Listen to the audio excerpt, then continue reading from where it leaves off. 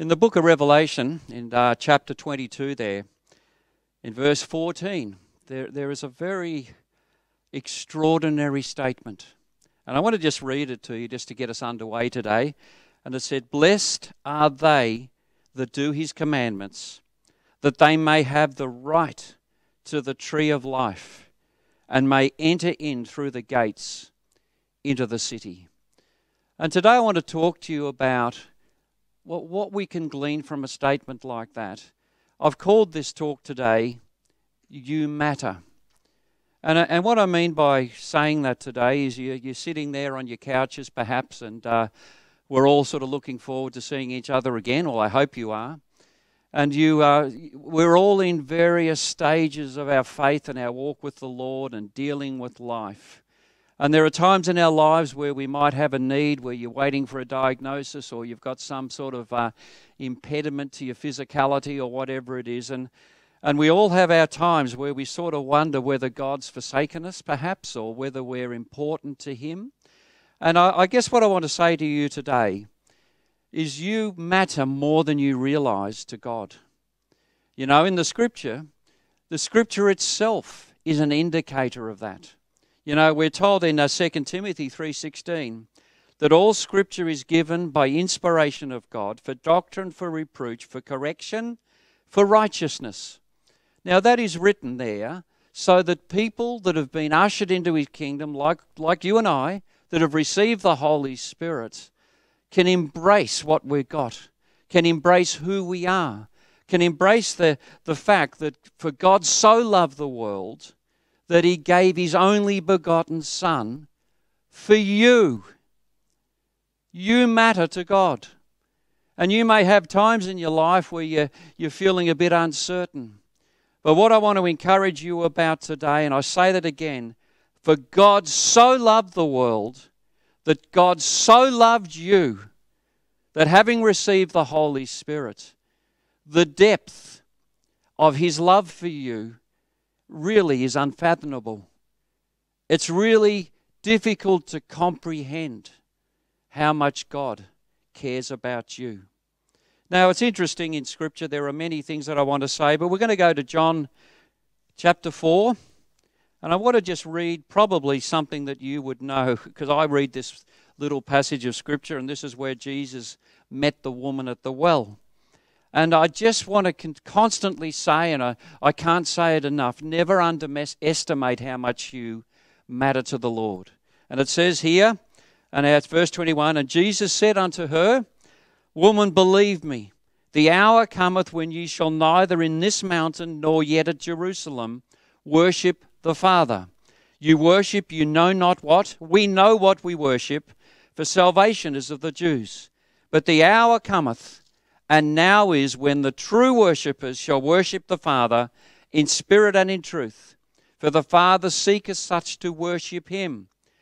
God is a spirit, and they that worship Him must worship Him in spirit and in truth." Now what I want to say to you is, just extracting a few thoughts out of those 4 verses. This is not talking about a place. The word of Christianity, and many people that are even Spirit-filled just don't understand, that the temple has become you. Knowing God is not about Jerusalem. Knowing God is not about a building. Knowing God is about you. And He's made you to be the temple of the Holy Spirit. The second point I want to make from those 4 verses, and you can read them at your leisure, of course. There is no uncertainty in God's theology. There's no uncertainty. When you receive the Holy Spirit, like we see and experience, we become witnesses of the resurrection of Jesus Christ, of course. But when you look into Acts 2:38, and where it says there to repent, be baptized and receive the Holy Spirit, the uncertainty is diminished, is deleted. Not only does He make you the temple of the Holy Spirit because you matter, He makes you matter, but you now have no uncertainty about knowing God because He cares about you. He wants you to know Him. You know, there's no second guessing anymore. We don't need to go back to the book and try to extrapolate how we get to know God, because we know God. In one sense, you never need to read the Bible again if you've got a vibrant prayer life. And I'm not recommending you don't. I'm just making the point that because you matter, you are the temple of the Holy Spirit. Because you matter, there's no more second guessing God's theology. The third point I want to make, it's what God wants that matters. And He's told you that. He's shown you that. He's given you that. You know, we have a world of religion that extrapolate all kind of crazy ideas and their variations on a theme. And for many religions, it's all about traditions, and I was born this way and I'm going to stay this way. But because you matter, you've been made the temple of the Holy Spirit. You've been taken away out of uncertainty, and you've been given this ability to understand that you have been infilled and taken away, and you do what God wants you to do. And that's our walk in the Lord. And the fourth point I want to make about this is that there's no other way. And you know that because you've received the Holy Spirit. One faith, one baptism, one hope, one joy, one directive, one conclusion. And the conclusion is that God loves you. I just want to read you a verse, and there's no scripture coming up on the screen for this. Revelation 3, it says, him that overcometh, this is how much you matter to God. Him that overcometh will I make a pillar in the temple of my God, and he shall go out no more. You know, our sisters there were talking about the peace that passes all understanding. You have been made a pillar in the temple of the Holy Spirit, in the temple of your Creator, and the search is over. You don't need to go out anymore. You rediscover God. You have arrived when you've received the Holy Spirit. And I will write upon him, this is you, the name of my God and the name of the city of my God, which is the New Jerusalem. You matter to God. You are the temple of the Holy Spirit. You have been anointed. You are the Christos, the ecclesia. You have been brought into the understanding that you are the New Jerusalem. So in your moments of doubt, in your moments where you're uncertain, in your moments where you're a little bit fearful of an outcome, I want you to remember you matter. And the most important thing about those two words is who you matter to. You matter to God. You know, we're going to read through a passage of Scripture, and this is Galatians 5. And you're probably going to think it's got nothing to do with what I'm talking about, but I'll bring you back to why I'm reading that, of course. And it says here, so this is in verse 1 of Galatians chapter 5. Stand fast, therefore, in the liberty wherewith Christ has made us free, and be not entangled with the yoke of bondage. Just think about that verse. Behold, I, Paul, say unto you that if ye be circumcised, Christ shall profit you nothing. For I testify again to every man that is circumcised that he is a debtor to do the whole law. Christ is become of no effect unto you. Whosoever of you are justified by the law, you are fallen from grace. For we through the Spirit wait for the hope of the righteousness by faith. For in Jesus Christ neither circumcision availeth anything, nor uncircumcision, but faith which worketh by love. Ye did run well. Who did hinder you that you should not obey the truth? This persuasion cometh not of him that called you. A little leaven leaveneth the whole lump. I have confidence in you through the Lord that ye will be none otherwise minded, but she that troubleth you shall bear his judgment, whosoever he be. And I, brethren, I yet preach circumcision. Why do I yet suffer persecution? Then is the offence of the cross ceased. I would that you were even cut off from that which trouble you. All right, we're just going to stop there for a minute. And I just want to explain something there, that this is the Apostle Paul, obviously writing to the church at Galatia.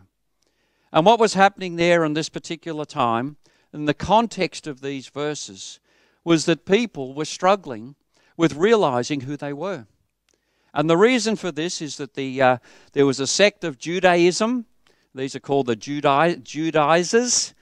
They were throwing curveballs at the early Christian church. And they were saying things, no, you've got to be lawful. No, you've got to be traditional. No, you've got to do this, this, and this, and this. And what the Apostle Paul was saying here was, don't listen to them. You've been inspired. You've been empowered by the Holy Spirit that lives and dwells in you. You matter to the Lord. Step away from the orthodox. Step away from theology. Don't allow yourselves to take a step back from the inspiration of God. And the reason I'm saying this today is that here was this section of the church and this particular part at the time struggling to realize the spiritual connection that they had. And our Lord there, through the Apostle Paul, is reminding them, as it says there in verse 1, don't get tied up with dogma. Don't get tied up with where you used to be. Realize that you've been born again. Realize that the traditions of the world that are being thrown at you aren't for you. And don't forget who you are, because you matter to the plan and purpose of God. You know, sometimes we give talks, and I was mentioning this to the pastors. We're going to say a little bit about this later on. But sometimes I mention often, I guess, the 1 Corinthians, I think it's 1:26, about see your calling. And sometimes we can be bound up with some issue or a relationship or an ailment or something like that. And we can forget in the midst of that calamity, in a sense, or that's, 9 times out of 10, we build it up to be bigger than it is. But in the midst of that moment or that burden or whatever you want to call it, we can forget that we have been called to His purpose. We have been called, as we started off reading, we have the right, the authority, the power to the tree of life. And we can get caught up in our own heads, and we can get caught up in our own thinking. And we can forget just who we are in Christ and who He's made us to be. And we're reminded here, as the church of Galatia were, to stand fast in the liberty, the freedom, the knowledge of eternity, and that we matter to God. He's called us to His purpose. He's called us to be influential. He hasn't called us to spend our times wallowing. Even in your moments, preach the gospel. Even in your moments, have your leaflets ready. I'm amazed with my mother, for example, in her few moments in life where she spent time in hospital, she'd ring me up and say to me, Simon, can you bring some leaflets in? Because people are wired. She was wired like that. Because it's not just about what God gives us. It's about what we are giving back. We are the representatives of God's power on earth in 2020. On earth during COVID-19. On earth, our job is to show people that we've embraced our purpose. And our purpose is to preach the gospel. And in this wonderful passage of Scripture here, part of the understanding is that, when you have a look at Acts, it talks there about save yourselves from this untoward generation. You know why it says that? Because you matter to God. And He wants you to embrace the Holy Spirit. And He wants you to embrace your purpose. And He wants you to be influential to your next door neighbour. And as we're coming out of this world of COVID and we're getting back face to face and we've had all sorts of, we've just had wall-to-wall fellowship. You know, in a sense, you know, and we've been lying on the couch and listening to each other preach and being encouraged. What I'm saying to you is, if you haven't picked up on the fact that through all that wonderful ministry that you matter to God, you've been sleeping at the wheel. You matter to God because when we receive the Holy Spirit, we become part of the purpose and plan of God. And your job and my job is to shine our lights for the Lord. Our Lord needs us to shine in this ever increasing dark place. It's our job. It's our opportunity. I just want to read for you a bit more. We got down to verse 13 now. For brethren, ye have been called unto liberty, and there's a reminder. Only use not liberty for an occasion to the flesh, but by love serve one another. For all the Lord is fulfilled in one word, even in this, thou shalt love thy neighbour as thyself. Amen. And remember, it's because Christ first loved us, because you matter. But if you bite and devour one another, take heed that ye be not consumed one of another. Now, I'm not reading this to have a bark at you guys or anybody or all the people that aren't here today. What I'm saying here is that our Lord is so magnificent and so aware of the fact that we matter to him, that he gives us instruction. This is the inspiration of God. He's reminding the church at Galatians, and vicariously he's reminding us to remember that we've got to stand fast in the perfect law of liberty. And it goes on here, and it's talking about the theologies of Judaism and circumcision and all of these things that really, once you receive the Holy Spirit, have got nothing to do with it. And the wonderful thing here is it then talks about love. See, our Lord doesn't want us to have some sort of vacuum in our understanding. He wants us, as he wanted the church in Galatia, to embrace their purpose, to understand that as you're fighting with each other, you've forgotten how much you matter. How much you matter to God's purpose. And it goes on here. This I say, this is verse 16 now, walk in the Spirit, and ye shall not fulfill the lust of the flesh. For the flesh lusts against the Spirit, and the Spirit against the flesh, and these are contrary to one to the other, so that ye cannot do the things that ye would. But if you're led by the Spirit, you're not under the law.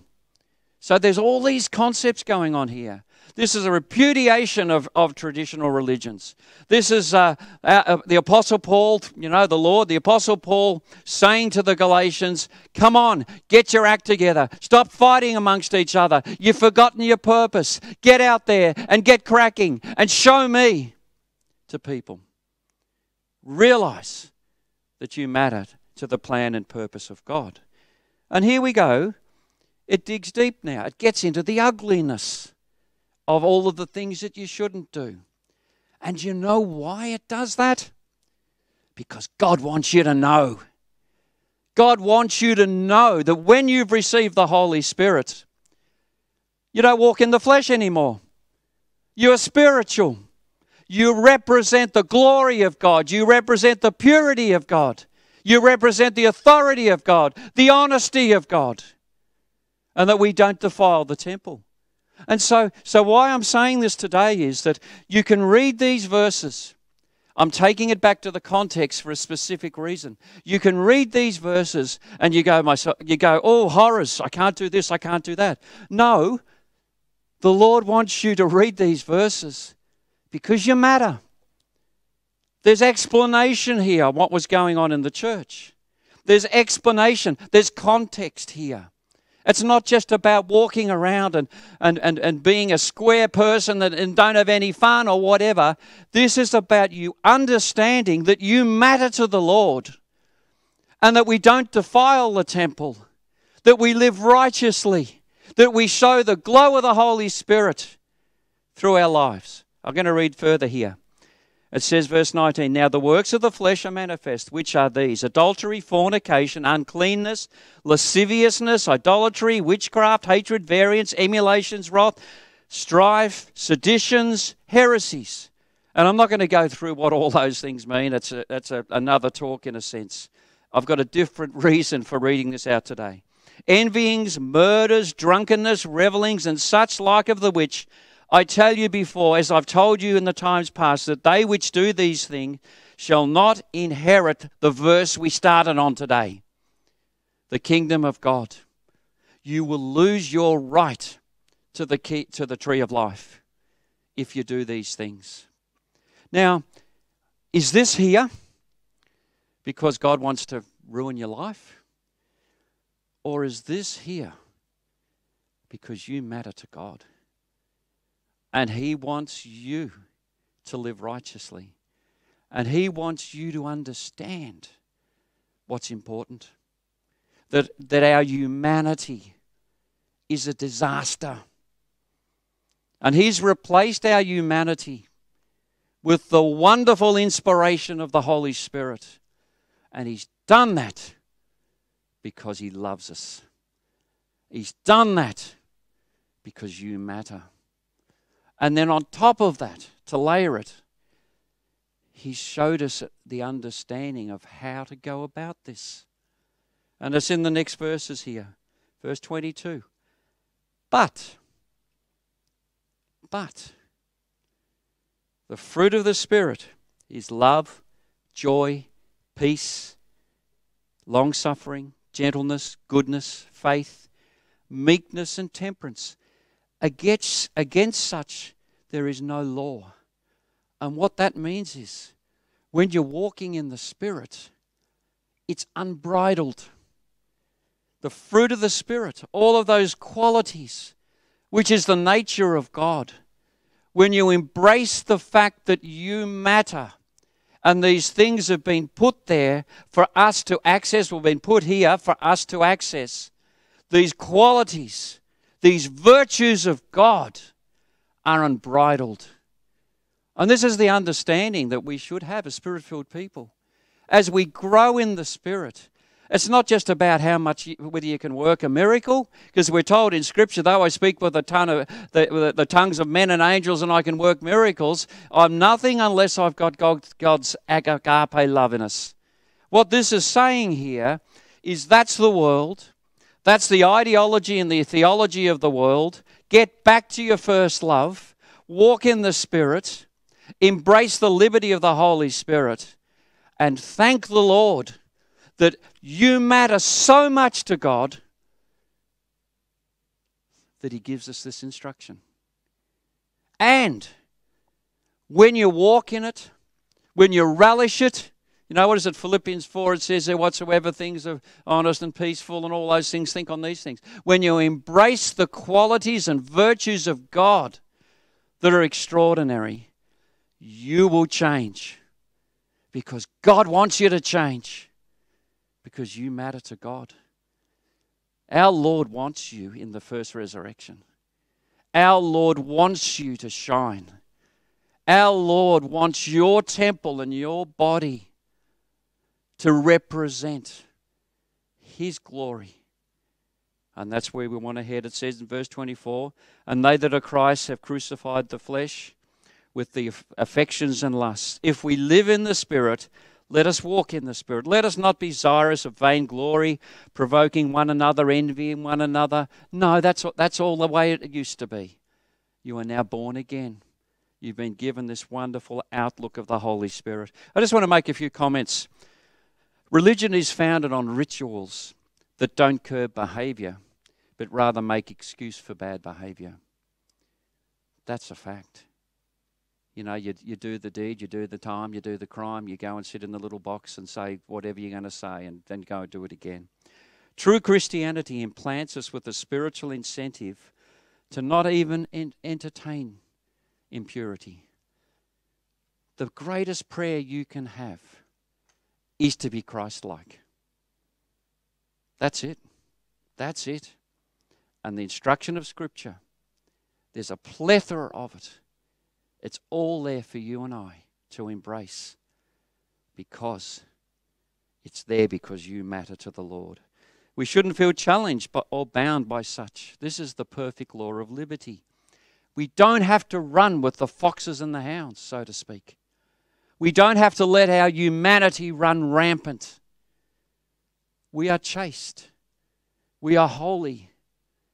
We have godly virtue. And it's something that we should be proud of. Not hiding it away. You know, if you're hiding away, that means you're unequally yoked with your own thoughts.